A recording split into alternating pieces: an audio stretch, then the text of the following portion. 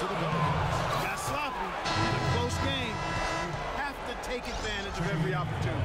Drew Holiday is checked in for New Orleans. Pelicans leading by 4. Down low. Yes, and a nice assist from Evans. Evans has got assist number 8 now on the night.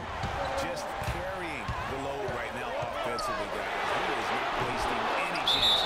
Where I say, Greg, it's a simple deduction. If they want things to be easy on themselves here late, make sure he has the ball.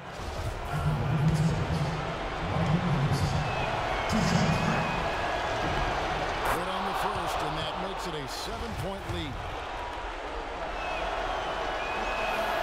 So he goes 2 for 2 at the line, and it's an 8-point game. Spurs shooting it well here in the fourth quarter, 50%. Anderson passes to Ginobili. Money! Oh, and that gets the lead to just 1. Just dialed in from the three-point line in this fourth quarter. Yeah, that's putting it mildly. I mean, that's putting a world of hurt on him with the triple. And memo to the rest of the team continues to get him the basketball. He's clearly delivering here in the fourth. Yes, sir. He is dialed in. 6 of 6 in the quarter and looking for more. Allen kicks to Ginobili. Oh, good with the triple.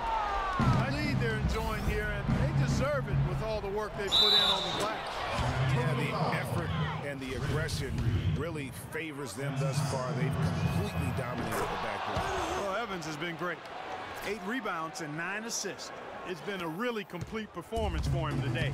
And Clark, he's made a huge impact at both ends of the floor. Tell you what a good thing that he showed up today, because without him, this thing would already be over. Well, it was the San Antonio Spurs winning their last game against Washington. That is just a careless turnover. You've got to be smarter in those exchanges. New Orleans making some changes here. Luke Babbitt, he's checked in for Anderson.